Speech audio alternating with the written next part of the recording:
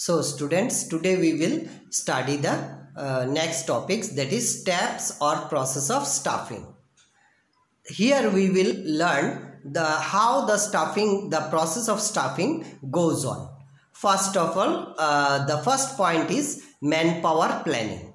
That means the first step of staff processing is to estimate the manpower requirement. It is ensured that the able employees are available in the organizations to be placed in right positions at the right time. That means here we plan about the manpower, that is staff or human beings that we require to do our jobs.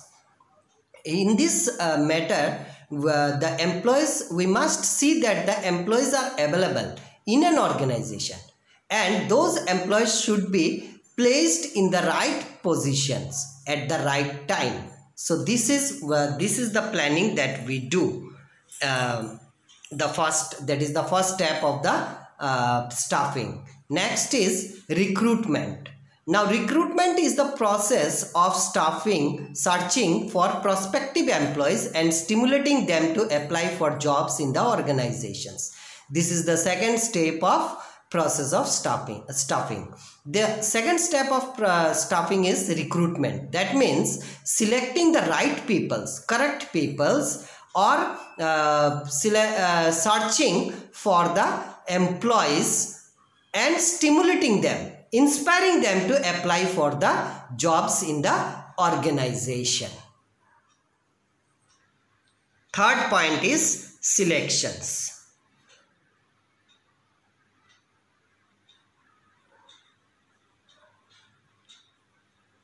Third point is selection.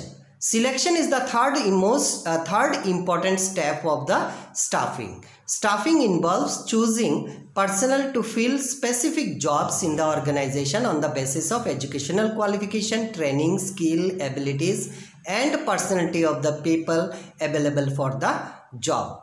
Now, this third step, here what we do, we choose the people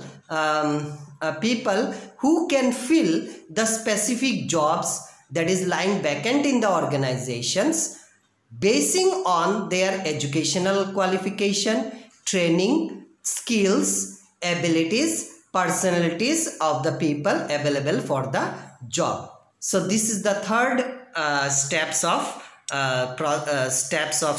staffing. Fourth is placement and orientation. As per the terms and condition and date of joining mentioned in the appointment letter, the candidates has to join the duty.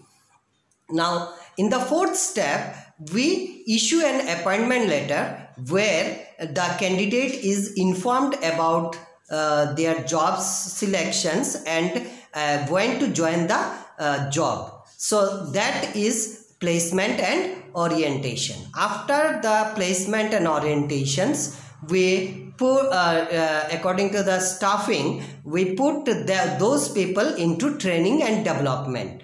This training and development program is made available to the staff for increasing their efficiency and effectiveness.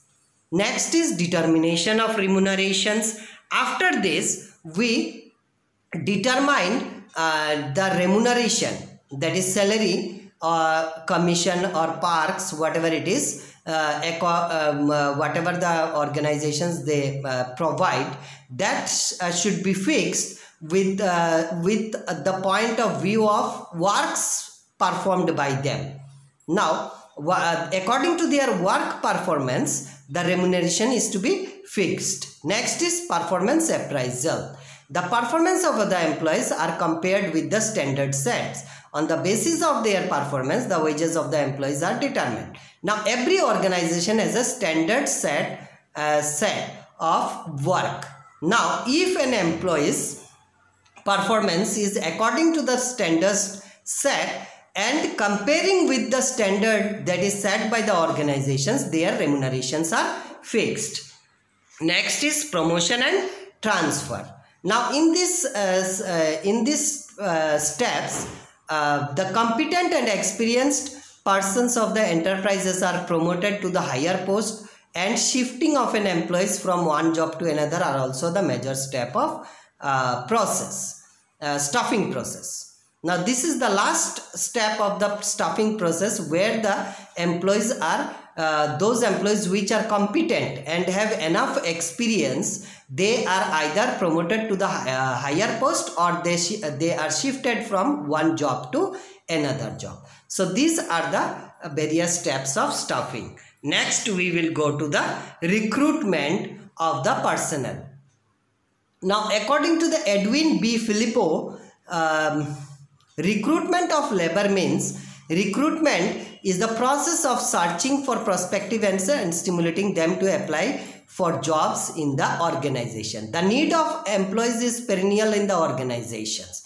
According to him, the recruitment is the process where we search for the prospective employees, the employees who we are looking for, and then inspiring them to apply for the jobs. And this recruitment is perennial. It is long lasting in the organization. That means it is a continuous process in the organization.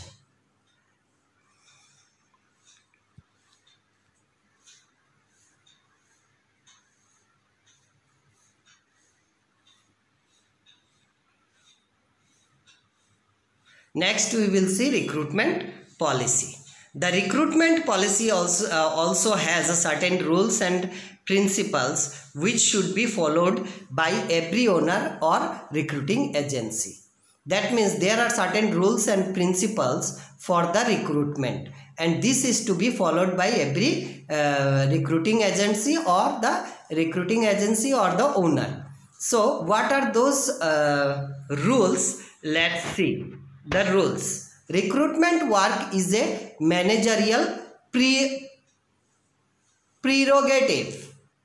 Every function relating to the recruitment should be done by the top management so that no conflicts arises in the process of recruitment. That means the recruitment process that goes on, it should be done by the top management so that there should not be any conflicts in the process of recruitment. Next, information of vacant post from different departments. The top management should be provided information of the vacant post lying in various level so that they can start the recruitment process. Next is separate department for recruitment. That means in every recruitment is very important. So for this, experienced and efficient recruitment personnel should be appointed and a separate department or branch should be opened.